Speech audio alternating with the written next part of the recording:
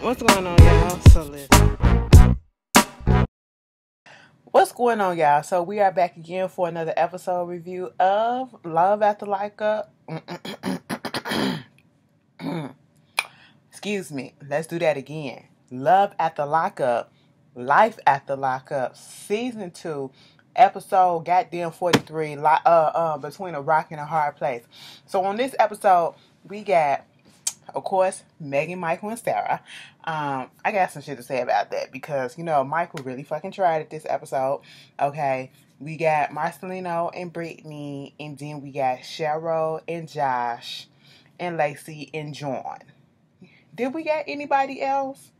And a little bit of Clint. Let's just get Clint and Goddess out the way. Truth be told, somebody said basically in the comments, I seen a comment saying along the fact that WeTV is kind of like they exploiting the situation with Clint and Cheryl. I mean Clint and Tracy. I don't think they exploiting it because they knew what they were signing on for. People sign up for shit knowing that their life is fucked up, okay?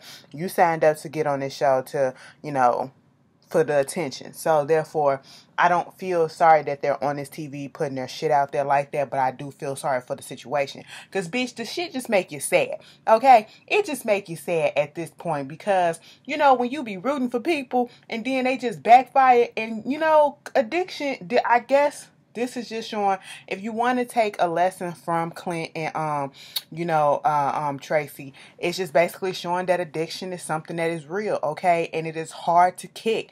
And once an addict, you're always an addict. You can be clean for 15, 20 years and it takes that one thing that trigger you to go right back. I was just looking at this on the L Word. Listen, the L Word Generation Q. Tess was clean for 2+ years, right? She was sober as hell. She wasn't drinking no alcohol, but the bitch was working at a goddamn bar. I said, girl, what? Okay, that shows your resistance. That shows your strength and everything. And then Shane done fucked her bitch. Okay, she done found out about that and then went and had a relapse. I said, ain't that about a bitch? God damn, Shane, keep your legs closed, okay? And keep your hand to yourself. God damn, okay? It just takes one thing to trigger you. It really do. And I feel so sorry because it's not a laughing matter. Addiction is not a laughing matter. But goddamn, let me just tell you this. These parents on this show, the parents are not for the bullshit, okay? Clint decided to go ahead and tell his mama and his daddy what was going on. First of all, he just wanted to tell the mama. All right, mama, I got some news to tell you. It's about Tracy. Oh no, what happened? Tracy, she locked up for drugs again. Motherfucking Greg? No, that's not what he said. But he just told her that it's for drugs. Here go Clint mama. Oh, are you serious? I really started to like and have a fond feeling of Tracy. I said, bitch, since when? You really wasn't feeling Tracy, but you probably did. You know what I'm saying? Sometimes you just soften up a little bit over time when you see the struggle and you see them trying and you like, well, fuck it. She ain't going nowhere, so I might as well try to like the bitch. You know what I'm saying? And then at this point, the daddy popped up. She was like, well, your daddy outside. You might as well tell him what's going on. He really didn't want to, but he told daddy. And daddy was like, what is this, like the third, sixth time that she done got locked up for the same goddamn thing? When you gonna get through your head that you need to let this shit go and you need to find something better? It was like, I was like, ooh, the parents were fed up, okay? Basically, what we got from that, the parents want him out that situation. The parents want him to do better. And Clint knows that he can do better, but the heart wants what the heart wants, and he just can't let Tracy go. So he's in a tough situation. And it's not easy to let people go. Sometimes you know that you're not supposed to be with a bitch or a nigga or a man or a woman or whatever you want to call them. You're not supposed to be with this person, but it's something about them that keeps drawing you to it and you just can't let go. That's why people stay in abusive relationships, in toxic ass relationships. And Clint and Tracy is in a toxic relationship. It may be a lot of love, but just because you love somebody don't mean that you need to be with them. Okay, be friends on the low, you know what I'm saying? Break it off a little bit. But now they got to figure out whether or not Tracy really finna go down there. Like, girl, it's a mess. It's a mess. Then you want to know who else a mess? John, Shane, and Lacey. Shane is outside. His friend just pulled up, okay? and trying to get him through what's going on. All right, so he's sitting outside and he reminiscing about everything that happened. He feel a little bad for the way that he came in his boot. Okay, that's my wife. I shouldn't be talking to her like that. You know what I'm saying? And so Lacey pulled up, and basically she was like, he's God. You don't have to worry about him anymore. He was like, first of all, before you say anything, I just want to let you know that I apologize for the way that I came at you. I shouldn't be talking to you like that. You my wife and everything, and I don't want to be disrespecting you like that. Okay, but I just want to let you know that, John, he's gone. He's gone. Okay, you don't have to worry about him in our life anymore. Like, he's gone. And then Shane automatically went to, he dead? Because she said they found him with needles and drugs and, stuff like that. And Shane said, so what you mean, he dead? I said, damn, Shane. Not jail, but is he dead? She was like, no. And she was like, prison? He was like, yeah, he's gone. And I just don't know how long he's going to be locked up because, he's out on parole. And I was like, girl, he ain't finna be gone that long because I seen him in the previews. I seen that nigga in the previews. Now, they was about to fight. Shane and Jane was going to fight. Okay, Shane and John, I should say. Girl, and did you see the little blurb? When Lacey was talking to her friend and told her that, they went, oh my God, we got our names tattooed on each other. And like, I let Shane pick the location. And, at first I was going to get John's name tattooed on my wrist. I only got the J. But now I have Shane's whole name on my pelvic. Oh my God. Mine's a little bit small on me. But my name on him is kind of big. I was like, you know what? Me and the friend looking at Lacey like this. Y'all, I got stuff in my tooth and y'all wasn't going to say shit. God damn. It's gone. Hold on. This some ghetto shit. I ain't finna stop this camera. We family. We family by now, bitch. We done gone through the trenches by now, okay? Girl, if it's there, it's still there. Anyway, girl, what was it? Piece of lettuce. Anyway, so moving on from that. I was like, girl, John, Lacey, you're not over John, and you really need to be over John at this point because it's getting tiring. Like, you are inviting unneeded drama to your life, okay? And like I said last week, I understand the fact that y'all been together since high school and y'all known each other and y'all friends or whatever, but out of respect for your husband, and you seen the way that he treated your husband and the fact that you put them in this position, you should have stepped away from him and let him heal on his own because that's what he needs. He is using you as a crutch and you are using him as a crutch, okay? And now they trying to say that Shane got some issues or some problems or whatever that he didn't let her know about. He done did some shit. I can't wait to find out what the fuck it is. It better be something juicy next week, okay? Don't let it be, well, I didn't do this and I did. Girl, what you didn't do? Did you fuck somebody else? Because that's what it sound like. That's what it sound like, okay? But, moving on from that, that was basically all that was going on with, Lacey and, Shane. But anyway, Cheryl and goddamn Josh. Girl, Cheryl need her ass whipped, okay? Because even though she don't like Tina was really not trying to give her the fever this episode. Tina was playing down the law because it's her house, all right? And she came at her out the side of her neck, real kind of rude like, and I did not like that, okay? I did not like that. Girl, first of all, Cheryl calling Josh, she on the way to him, 3 miles away from him, and the car broke down, and they done towed the car with all her shit up inside it. Okay, she was like, "You gonna have to come down here and get me." It was like, "Well, my mama gonna have to come down here and get you with me too, because she the one that got the car." It was like, damn, I would have walked over there, but it's like 3 miles. It's gonna take like 40 minutes. He gonna say, "Damn, it takes you 40 minutes to walk 3 miles." I said, "Bitch." How long is it supposed to take? Girl, you just don't know. It's hot outside, so you're going to have to slow it up or whatever. You don't want the girl to fall the fuck out. Okay? He was like, "Oh, well, I'll be at there and get you in like 10 minutes or so." Goddamn. My mom going to be there just to let you know. fuck. I said, quit thinking about the negative. And see, that's the problem with Cheryl. Cheryl thinks about the negative all the goddamn time, especially when it comes to Tina. You have an issue with somebody, why you still, you make it heightened when you keep thinking about what the worst can happen instead of thinking about the positive. Girl, just say what you gotta say and let it go. If the bitch come out her neck, then you come out your neck at that hoe. But if she didn't, you just be calm, cool, and fucking collected. She is about to let you stay up in her goddamn house with your son. Okay? Now, I thought she had more than one kid. So where the other ones at? I bet the baby daddy said no. I guess the baby daddy said no. Because she only brought the little boy Brandon. He like 3 years old. Kind of disturbed me when they was at the house. And I said, Mama Tina, you don't believe in a dustpan, a broom, and a mop and soap and water? You don't believe in pine saw, whatever? You don't believe in waxing the goddamn floor, bitch? You don't believe in a vacuum? Because I did not understand why the floor was so damn dirty. And how do I know this? Because the back of that little boy's feet was black as shit. I said, what is this? What is this? Go clean his feet. Y'all got him playing all up in the bed and the bug beds and shit. I said, strip the bed. Take them beds off and go wash them sheets. Put an extra sheet, new bedspread on there. Okay? Speaking of, I got to do that too. I'm going to do that as soon as I finish this. You know what I'm saying? I can't be talking about other people's shit and can't get my own shit together. I was just like, why is his feet so black?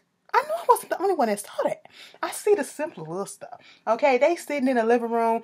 And mind you, Tina did already see it. So how long y'all gonna be staying here? First of all, y'all not finna be staying here for months and shit on end. So don't get comfortable. Bitch, I give y'all 3 days. Not even a fucking week. Not even a work week, which is 5 days, okay? Normally 5 days, all right? Girl, she said 3, okay? That's what's gonna happen. And while you here, what y'all gonna be doing? Okay, because I gotta go to work. You know what I'm saying? What y'all gonna be doing? Well, we gonna have a realtor come over. We going over there. We gonna be looking for some houses, some apartments, or whatever. Trying to get out of here. Doing what we gotta do. And Tina said, okay, cool. Because then Josh was like, listen, so we gonna need to use the car tomorrow. And I was like, what you need to use my car? So we can go around looking at houses and shit, apartments or whatever. Unless you want to drive us around. She was like, oh hell no. I was like, okay then. And then he was like, okay, so let me put the rules down, all right? Now, Tina didn't come out her neck. She just said, so while y'all gonna be here, don't expect nothing from me, okay? I just want y'all to know, y'all grown people. Because that's basically how she was saying it. She was saying it like, you are grown, and so therefore, you have 2 hands, and you have 2 feet, and you got legs and everything, and you're very much able-bodied. So therefore, I'm not about to be cleaning up behind you, but you're going to clean up behind yourself. I'm not going to be cooking for you. You're going to be cooking for yourself. And just make sure that he's back home before 9 o'clock, because 9 o'clock is the curfew. And here goes Cheryl. Well, goddamn, thank you for telling me what my man curfew is. Like, I don't even fucking know what the fuck his curfew is. 9 a fucking goddamn clock. I said, goddamn, Cheryl, what you coming out your throat like that for? She wasn't being rude when she said that. I know somebody gonna try to make it seem like she was trying to be rude, but I didn't take it that way. She was just making sure, reiterating the laws in her goddamn house, okay? Y'all gotta respect that shit, and she just making sure that you know, okay? Because sometimes time can get away from you. Let you know. He got to be home by 9 o'clock, okay? We don't want the police coming here. We don't want the ankle monitor beeping, beep, beep, beep, beep, beep, beep. Okay, because he ain't here. You know what I'm saying? Why are you coming out your throat? That lady wasn't trying to be rude to you, even though she said in her little confessional, in her little interview thing, talk about something. Bitch, I get in 1 motherfucking month, okay? Now, see, they done broke up multiple times already, and they just ain't ready. They just ain't ready. I don't think Josh really want to fuck with her like that. Josh said, she the only bitch that stayed loyal to him like that, so therefore, that's why he's still with her. He said, I decided to give her another chance. I done put this much time and effort into it now, and she done stuck around this long. I might as well just go ahead and go for the ride. I said, I guess if you want to look at it that way, sound like you're settling, but okay, and I feel like Mama Tina probably know that shit ain't gonna last. I feel like it ain't gonna last either. I said, Cheryl, you need your ass whooped. Okay, somebody needs to punch you in your face and push your tooth back into place. Okay, that's what needs to happen. Anyway, moving on from that, let's get to Marcelino and Brittany. Excuse me. Marcelino and Brittany. So Brittany is out here playing with her little daughter, talking to her son. She got her youngest sister out there in Vegas. You know, she moved out there to Vegas to help her mother adjust and take care of her, whatever, since she got into that little house fire that burnt up 80% of her body. And, you know, she's going through the sober, trying to remain on the sober track or whatever, that sober living. Okay, so she's helping her. So all of this is still fresh. Brittany wants to tell her mom at this particular time, you know, that, ooh, excuse me, gassy, wants to tell her that, listen, bitch, I'm finna tell you all the shit, like, all the shit, the gritty details, the grimy details, bitch, the fucked up details about my life and what happened when I had to run away and y'all wasn't there for me and all that shit. Now the sister and Marcelino was like, I mean, I understand that you want to tell her this, but do you feel like this is the right time? Because, you know, she's just now getting her life back on track, and I don't think this the right moment, because it's all new, it's all fresh, you know, just give it some time. And sometimes I get what they're talking about and I get where they're coming from.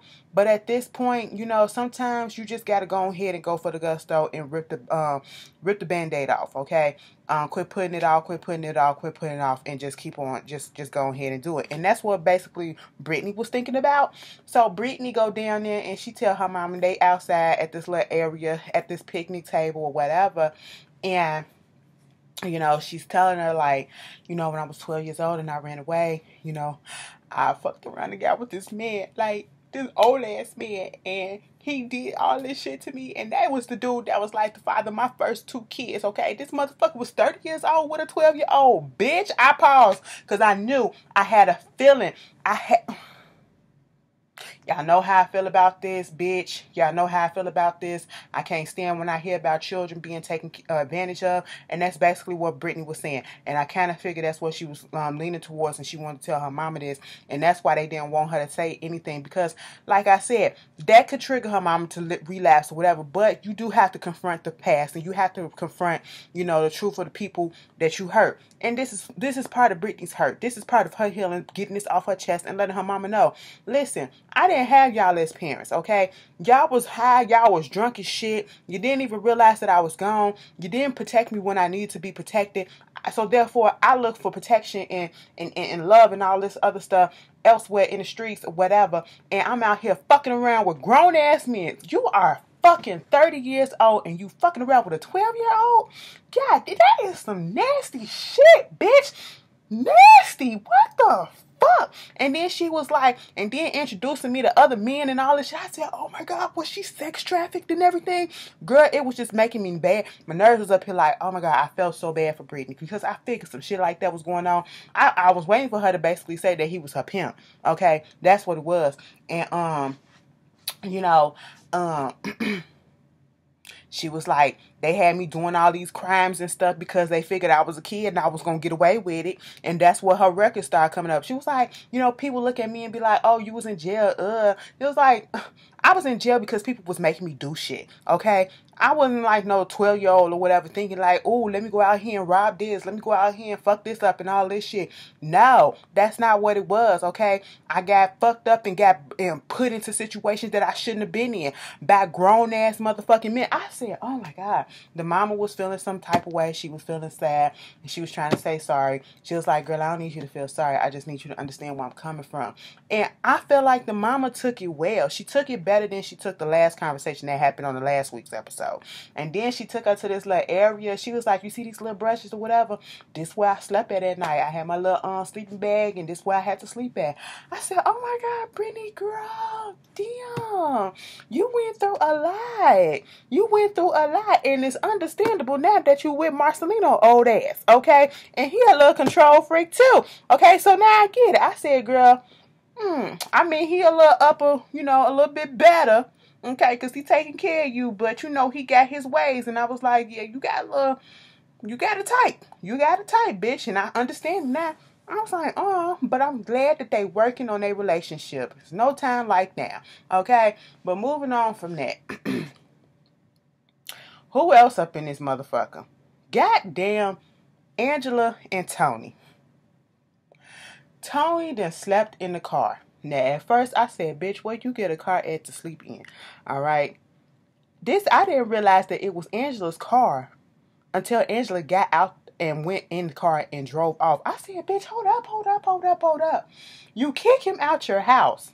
Okay? You kick him out your house and you burned up half his shit and you tell him to get the fuck on. He rolls off on the bike that you drove. I mean, you brought him, okay? And then you let him sleep up in your car.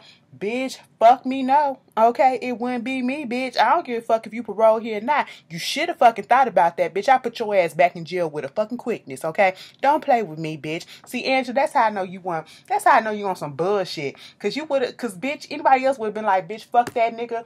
Fuck that bitch. I'm finna put his ass back up in motherfucking jail, bitch. You out there fucking around with tricks and hoes and bitch. And if they tricks, whatever, 9 out of 10, they got drugs up in there. You ain't even supposed to be around that shit. I'm snitching on your ass, okay? Girl, I get vindictive like that. You hurt me, bitch. I'm finna hurt your ass back. Take your ass back to jail where the fuck you belong, okay? And where I should have kept your ass at, bitch. But anyway, he come knocking on the door. Angela, like, for real. And he in the interview, like, talking about something. She can't kick me out of our house because it's our house and I'm paroled here. I said, bitch, you in this word our, okay? It's fucked up. This possession? No, it's not our house. It's her house. Her name is on the deed. Her name is on the note. She's the one that's paying the bills, bitch. You are a guest. That's what you are. A unwanted guest, but you are a guest, okay? Girl, Angela all up in his face like, what? What, Tony? Bitch, if y'all don't go watch Bondi Blue video when she do Love After Lockup, because she be doing Angela's voice, girl, I can't. Girl, I was like, Angela, don't let him up in that house, because I see you got your little scrubs on and everything, like your little uniform, like you finna go to work. And then when it came up, something told me, you know, when they put the intro to the characters up, and then they put their age and their name and where they from and what they do. She's a mental health therapist. And bitch, you need a therapist your goddamn self to understand why the fuck you doing what you doing, okay? Girl, are you serious? You trying to help other people, bitch? You got a little mental shit going on upstairs and you fucking around with Tony, okay? And then let him convince her to let him in the house to go wash his ass, okay? So he can go to work. And she was like, you can come in the house, but bitch, just be gone by the time I get home at 5 o'clock. I said, all right, Angela. I see you. And Donna Faye, our homegirl, that's my homegirl, okay? Because Donna Faye be giving it to you straight, no chaser, bitch.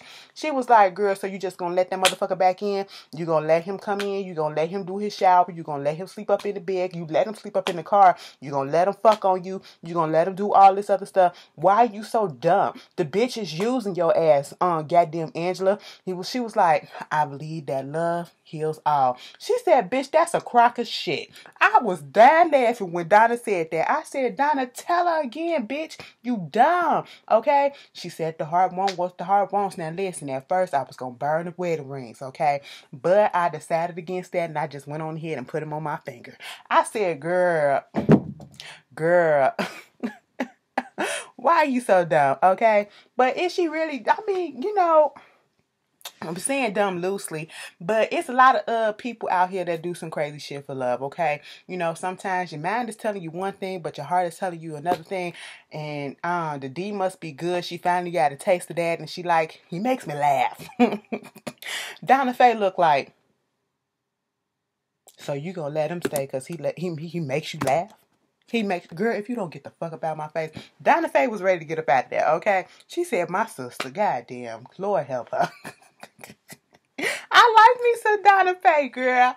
But anyway, that was them. Now let's get to this goddamn Sarah, Michael, and goddamn Megan, okay? So let's just do Sarah right quick. Sarah, you know, she got her little freakum girl dress on or whatever, her little black dress, her little black cocktail dress or whatever. And you know, her friend, the one that I feel like is a lesbian that wanna fuck her, okay, cause you can't tell me no difference, girl. She's screaming it. She's screaming it. Everything about her appearance and everything that she's doing, she's screaming it. That I wanna fuck this bitch, okay? Or they probably had something going on back in college. You just never know. Okay? That's cute or whatever. Do what you gotta do. Maybe that's your soulmate right there, okay? But They go to this little area, this little bar or whatever. I was confused as to what type of bar it was because it was like a little restaurant in the back. I seen some tables in the back, but then everybody basically had on, all the men had on, majority of the men had on like suits and ties and shit like that and dress shirts. And I was like, what the fuck is this? And they was all white and everything. It was all white bar. And I'm saying that for a reason. Sarah was like, you know what? I'm single right about now. I said you still married, but technically I get what you're saying. The kids with the grandma and whatever. So we both single at the same time, and that's never really happened. So bitch, we finna go out here and we finna enjoy ourselves, okay? Fuck Michael and his bullshit. I'm finna cut his phone off because I ain't finna pay the bills no more. I said, bitch, no, you not. But keep on saying that. And at this point in time, fuck that hoe. We gonna do what we gotta do. We finna turn the fuck up. They up there dancing at the bar and all that stuff. And then this nigga pop up. Nigga for real. A black dude. I was confused. I said, did you walk into the wrong bar? Cause I don't think this your scene. It was just so awkwardly placed. I was confused about what was going on. And then the friend keep on nudging Sarah over there to. I said, I now see Sarah. I know you got it tight. Now when she was talking to him, I was trying to listen real hard to see that her black scent come in. Because y'all know that bitch go in and out all the goddamn time. And it comes in on certain parts. Y'all know that. Okay, we've established that shit. And I was like, what are you doing here? It was just so awkwardly placed. It was like production went and got this random dude off the street and said, going to this bar. Oh, you black. Come on, go into this bar. That's what it felt like. So they chatting it up and all this stuff. They go outside, exchange numbers. She gave him her number. And then in the little confessional, the friend gonna say, you know, got this Ludacris up here. You know, maybe she could have some fun. I didn't like the way she said that. First of all, Ludacris as in the rapper, because they put the subtitles up and they spelled Ludacris as Ludacris, the rapper's name. And I was like, so basically you comparing him because he's black. That's what went through my mind. Because he's a black guy. He's kind of light-skinned a little bit, a little caramel. And you try to say that he's Ludacris or whatever. You know, it just felt a little racist to me. A little racial. You know, maybe I'm reaching. But I just felt the way. You know what I'm saying? I was like, girl, I'm going to need you to be quiet. And I'm going to need you to go get some pussy or some dick yourself. Okay? And just run along. And then they kiss. I ain't kissing no stranger that I first met. Okay? No, I ain't doing that. I'm really not doing that because I had a bad experience like that. Their breath was just... It turned me off. It turned me off on some shit like that. It was just nasty, okay? But I was just really confused. I was like, no, that feels really awkward and set up and fake, okay? Then we go back to Texas. Michael out there talking to Rock. Rock basically trying to imply that he kind of fucked Megan or whatever. And they go up in the house, in hotel room, Megan up in there. Okay, what? We go up there, ask Megan, okay? That's what we gonna do. It basically, Megan denying the fact that she, that him and, her Rock had messed around, you know. And here go Michael. First of all, you telling me that it was just a kiss. Rock telling me y'all had conversations and all this stuff. The production, the producer asking, so did y'all have sex or whatever? Here go Megan. No. I said, bitch, you lying. I feel like Megan is lying. Megan sucked that man dick or something, okay? They either gave each other head or they had penetration happen some type of way. But something happened other than a goddamn kiss. Because I don't see nobody catching no feelings like that. No hood nigga like that catching feelings over his homegirl, his homeboy girl or whatever. But bitch, you know... Michael has the nerve to get up in his feelings, okay, because that's his homie or whatever. You don't fuck the homie. I get that. But he up here in his feelings and basically told her, I need loyalty and all this shit. And I said, how the fuck you need loyalty when you can't be loyal your goddamn self? You lied to her about being married. You up here fucking other bitches. You fucking other bitches, nigga. She asked him, so you got other bitches that you talking to? Am I talking to? You talking about me? Yeah. I said, oh, and then gonna say, she shouldn't be focused on that because I'm not over there with them. I'm using my money to fly out here to be with her. I'm not in a city. I said, this nigga is really on here nicking, okay? He really has no shame. Mind you, do you understand, Michael, this is how much of a nigga that he being, okay? And I know some people probably getting offended because I keep on saying it, but I'm just saying, nigga mean ain't shit in this case, okay? Because that motherfucker is just like on TV doing his dirt, knowing damn well that Megan and Sarah will be watching this, okay? And you talk about you don't want no relationship with somebody just nagging at you like Sarah was doing, and then that's how you feel, with this whole situation with Megan or whatever. And so that's why you're doing what you're doing. Bitch is on the fucking phone with a whole ass other woman. Okay, talking about he finna come down there to Miami. He wanna send some pictures. Send me some pictures. Oh, you working out. You gonna do the moves on me and all this shit. I said, bitch, you just don't give a fuck. Nigga, girl, Michael, I hope whatever bad happened to you come to you because you deserve it, okay? Because you really playing the field. But then again, I gotta applaud you because you got these hoes on the hook, okay? Because they paying your shit. Because, nigga, what job do you have? Who brought your ticket down there to goddamn Texas? And that bitch that you was on the phone with, she gonna probably foot the bill to take your ass down into Miami. Girl, he is a hustler. It is what it is. But that was Love After Lockup. Y'all tell me how y'all felt about it. And I will see y'all later. Peace.